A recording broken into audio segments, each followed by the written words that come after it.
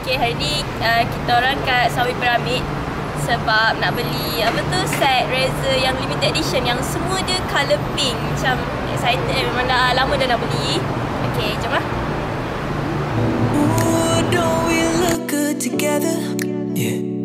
There's a reason why they watch all night long. Oh, yeah, I know we'll turn heads forever. So tonight I wanna show you all. Okay, sekarang kita kat Sawi Piramid dekat depan kedai Gamers Hideout. Okay, sebab tujuan dia kita orang nak membeli ni Razer Quartz Collection. Okay. Nampak tak? Okay. Barang-barang dia semua colour pink. Sebab sebelum ni dah survey banyak tempat banyak tempat orang tak jual. So harap-harap yang hari tu saya survey kat sini ada. So harap-harap ada lagi lah. So kita kena masuk dah nak tengok ada ke tak.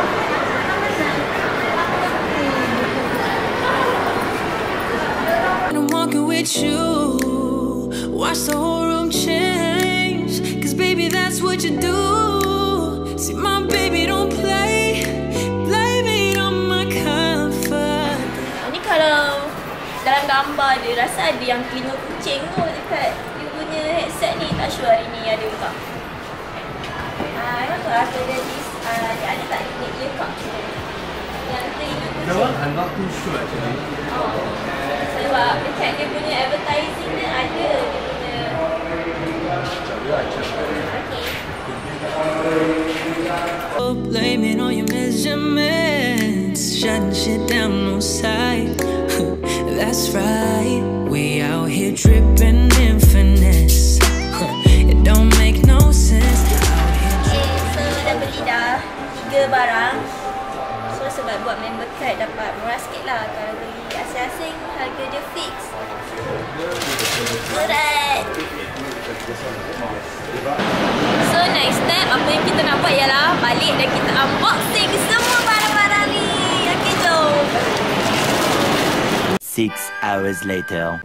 Hai. Okay, so tadi kan kita dah pergi beli barang-barang ni semua. So sekarang kita nak buat sesi unboxing pula. Okay, so barang-barang ni semua belum dibuka lagi. Semua masih ada seal. So kita nak unboxing lah. And time unboxing ni nak reveal harga dia berapa, kemudian apa function dia, apa kelebihan dia, apa kekurangan dia yang Hana tahulah, yang tak tahu tak tahulah. Okay. First sekali nak unboxing yang ni. Yang ni nama dia Black Widow Tournament Edition Chroma V2. Okay. And harga dia yang ni RM589. Okay, so kalau Hana suka dia sebab satu dia tournament edition and dia kecil. Kan kalau keyboard biasa kan dia macam besar and dia ada macam numpad dekat sini kan. Okay, so Hana suka ni sebab dia macam kecil, macam kita dah jarang guna kan numpad tu. Sekarang ni kita guna macam keyboard macam ni lah, senang. Lepas tu lagi satu Hana suka sebab dia ada armrest. Macam tak adalah kita main game kan banyak letak tangan kan. Okay. Sekarang nak buka. Ni seal dia. Sayang lah.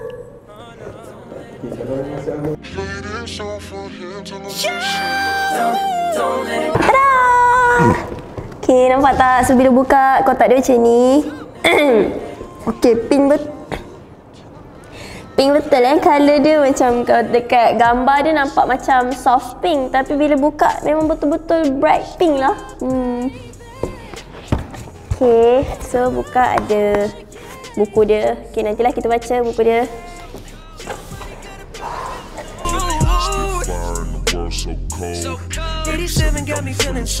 So, tada! Tak nak Okay. So sekarang ni dia punya armrest. Kayaknya armrest ni kita boleh lah bila kalau rasa nak guna boleh lah pasang. Kalau tak nak guna boleh cabut je. So cara nak pasang dia macam mana Okay. Cara nak pasang dia. Okay, ni keyboard. Dia memang dah magnetic. Letak je. Macam melekat. Oh, okay. Boleh letak je lah. tak boleh angkat. Okay. So ni dia punya kabel.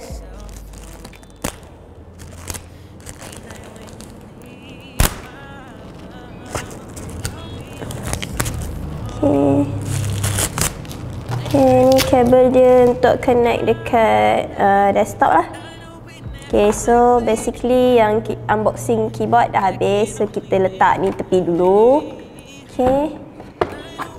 Okay, so the second thing yang Hana nak unboxing ialah headset ni. Headset ni nama dia Razer Kraken Pro V2. Okay. So okay, sekarang nak buka, ada seal.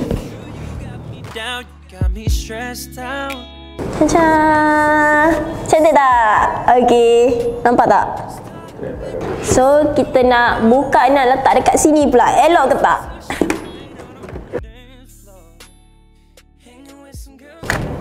Okay, sedap. Dia tak adalah rasa apa, rasa tekan telinga sangat-sangat sampai sakit ke apa. Okay, sangat-sangat sedap. So kena pakai long term lah baru nak tahu dia selesa ke tak kan. And dia punya kabel dia ada dua kabel macam ni.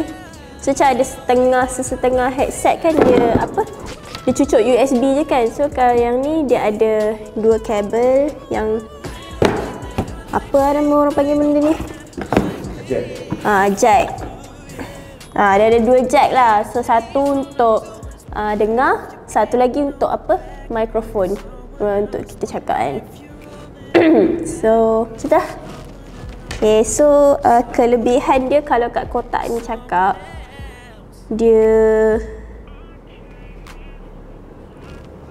maximum comfort and zero fatigue. So maknanya dia memang design untuk memang apa, sangat selesa lah. And dia cakap zero fatigue, kiranya tak akan kebas lah, telinga tu tak akan fatigue.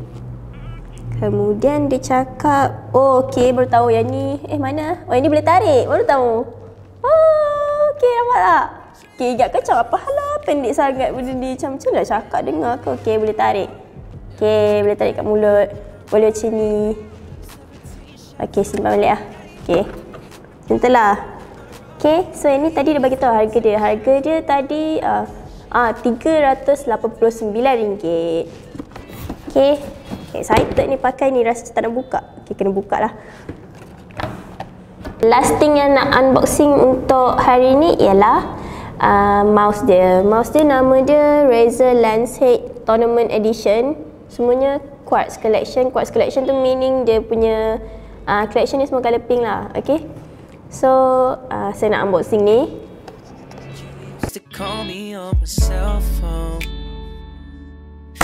Tada! Okay, buku dia, nantilah kita baca. Okay, so wah cantik lah. Mesti nanti kalau kita dah pasang nanti dia punya ni ada colour-colour lah.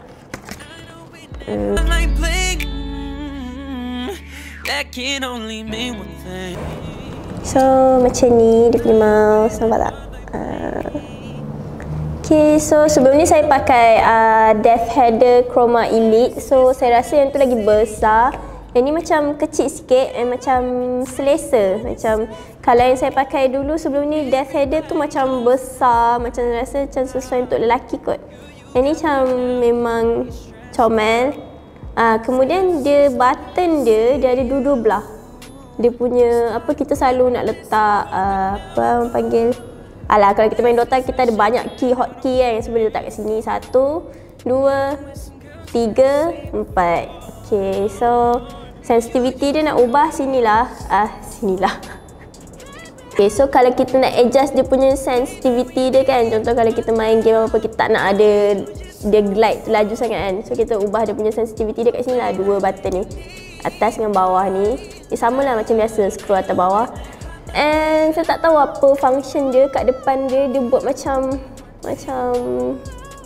ada macam lubang udara ke apa ni. Maybe dia macam tak nak mouse ni panas ke apa, entah.